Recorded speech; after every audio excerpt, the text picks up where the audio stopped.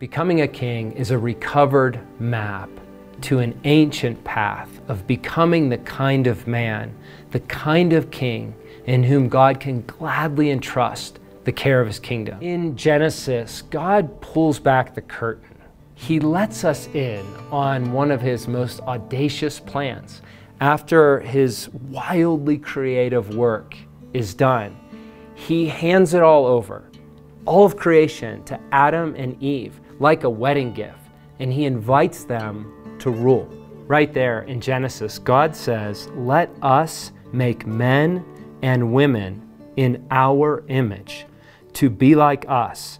They will reign over the fish in the sea, the birds in the sky, the livestock, and all the wild animals." In Waking the Dead, John Eldredge writes that we were intended to exercise a fierce mastery over our domain. Like a skipper runs a ship, like a foreman runs a ranch. Better said, like a king rules a kingdom. We were meant to govern, to rule as kings and queens. As the giant oak is hidden in the seed of the acorn, the intention of God for a king to rule a kingdom is seated in the heart of a man. Desire reveals design, and design reveals destiny. However, about any glance at the headlines will tell a far different story.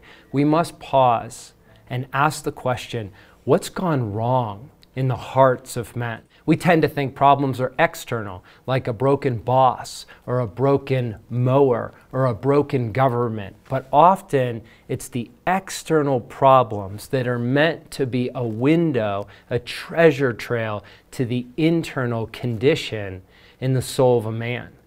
Mike Mason said it so well when he said the heart of a man is like a densely populated city.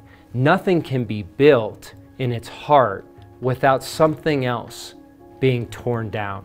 In order for us to recover our strength and recover our joy as men, we are in need of excavation. We are in need of reconstruction.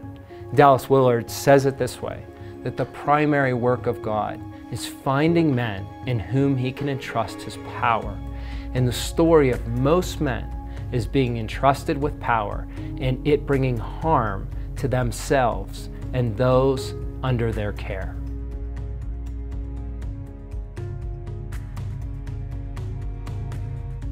Perhaps a more vulnerable question than what's gone wrong with men being entrusted with power is this: what's gone adrift in my own masculine soul? I remember recently, more recently than I'd like to admit, I was going through some hard times and I wanted to share them with my wife, and I asked Sherry if she'd go to the bedroom so we could have a chat. When I showed up at the bedroom, she was rather stiff, and I noticed it, and when I sat down I said, "Sherry, help me understand, how are you feeling right now?"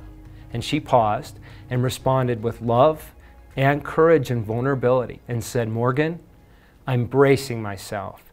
I'm getting ready to hear what I did do that I shouldn't have done, and what I didn't do that I should have done." Friends, just yet again, a moment like that, the grief as a man of missing the mark. What if today we found ourselves only part way in a story? What if the primary mission God was up to was to restore our heart and the whole person as a man? You see, we all have a kingdom and a realm or a domain which has been entrusted to our care. It's where we have say. It's where what we want done is done. You can think of simple choices, beginning with things like what I chose to wear today and what I had for breakfast. Think of it as beginning with our masculine soul, extending to include our bodies, our choices, our mind, our imagination. And then it grows from there in increasing measures. Our kingdom begins to include other people, responsibilities, and portions of God's kingdom that he has entrusted to us.